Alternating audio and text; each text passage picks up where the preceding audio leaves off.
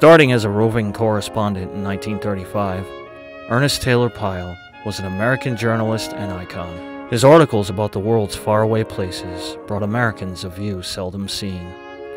Before the world of instant messaging, social media, and global connectedness, Mr. Pyle, or Ernie as he liked to be called, wrote of adventures in America. Ernie's stories were of the common man. He followed the farmers of Indiana, the truck drivers of the Northwest, and even the fishermen of Alaska. That is, until the war began.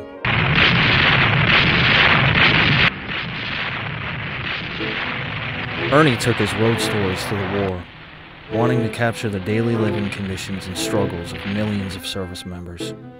Ernie chose to embed himself within units, becoming the first combat correspondent. Capturing interviews of GIs on the front lines of Europe and Africa, he told the stories of America's brothers, fathers, and sons in intimate detail.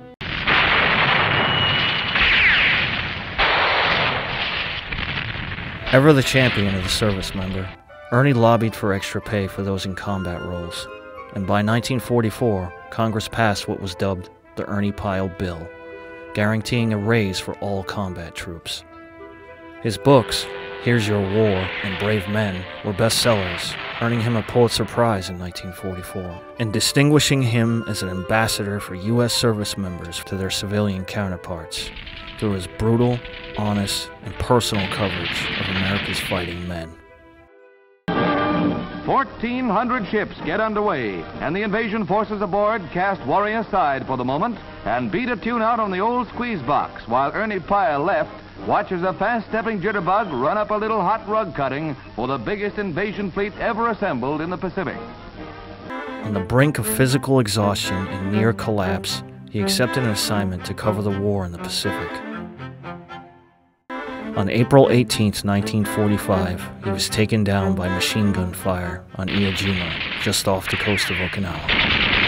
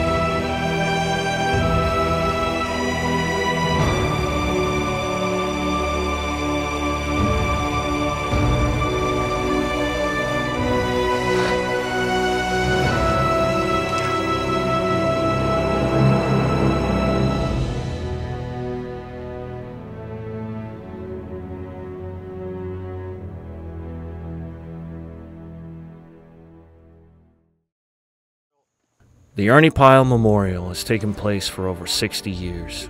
Service members, veterans, and government officials alike travel to Ernie Pyle's memorial site on Iwo Jima to pay tribute to a man who humanized the war in the Pacific. Remembering what happened here during the Battle of Okinawa is it's a real privilege that we have being stationed here, and a lot of people don't understand how important Ernie Pyle was to telling that story. Okinawa was almost the forgotten battle of World War II, and it was men like Ernie Pyle who made that important to the American people. So I think it's worthy that we have a tribute to him on this day. I think that Ernie Pyle is one of those rare individuals who is self-effacing and modest enough that he probably wouldn't have wanted a memorial and wouldn't have wanted this kind of a ceremony. And it feels good to actually be the one who's bringing this to the soldiers and the Marines. We have been coming out here for 61 years to honor the legacy of Ernie Pyle. It's something that I feel we're obligated to do. Ernie Pyle particularly is important to the history of World War II. He covered the war all the way from Africa, Europe, to the Pacific, and he did it because he wanted to, because he thought it was important to tell those stories.